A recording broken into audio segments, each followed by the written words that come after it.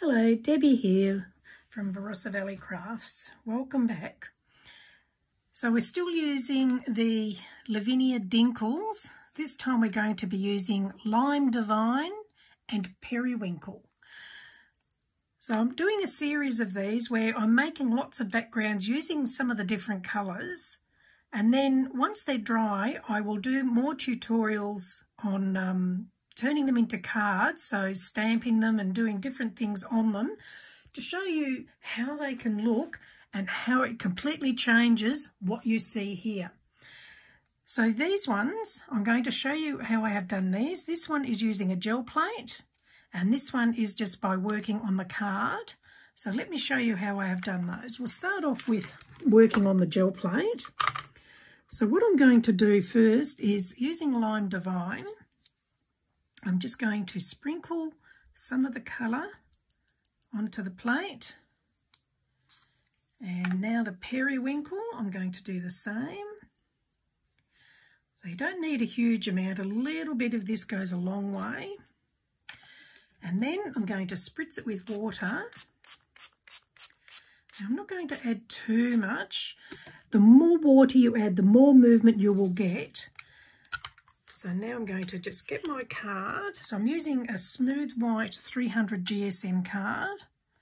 And I'm going to pop my gel plate on there and give it a gentle press. So you can see there what it's doing. Okay, we'll just peel it off and give it a gentle rub. Be careful when you're rubbing it because it will be slippery and you don't want it to slide too much. Peel it off. And there's your background. So I'm just going to move that around a bit so that I don't have a dark edge. So there's that one. And I'll just clean off my gel plate.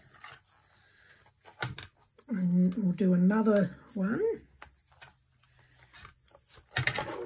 So as you can see there, same colours, same technique, but they look different. You will never get the same look twice.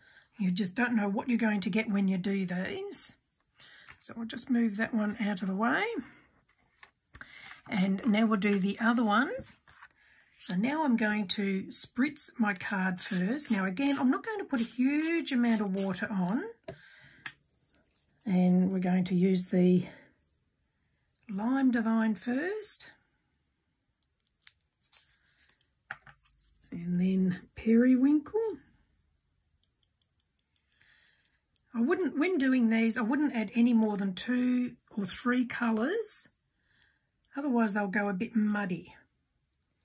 Now you can leave that one as it is, but if you want it to move more, we'll just spritz it with a bit more water to make the colours move a bit.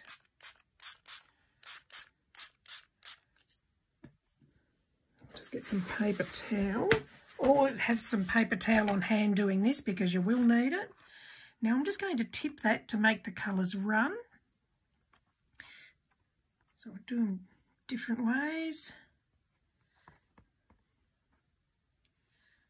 Okay, so there's that one. I think that's it. That will be enough. So there's those two. So that's done by spritzing the card, and this one's done on a gel plate. Now this one is also done by spritzing the card. So again, you can see how different they look. And here's the two done on the gel plate. So you can see how different they look as well. So they're great techniques and you can just do some amazing backgrounds. So when these are dry, I will do another tutorial using these backgrounds to turn it into a card so you can see how they all look and the difference it will take on as a completed card. So thank you for joining me. Please feel free to subscribe if you would like to be notified when I do more tutorials, and if you'd like to come and join us on my Facebook group, you're more than welcome. I'll add the links in the description below for Card Making for Beginners and Beyond and Barossa Valley Crafts. Thank you for joining me. See you soon. Bye.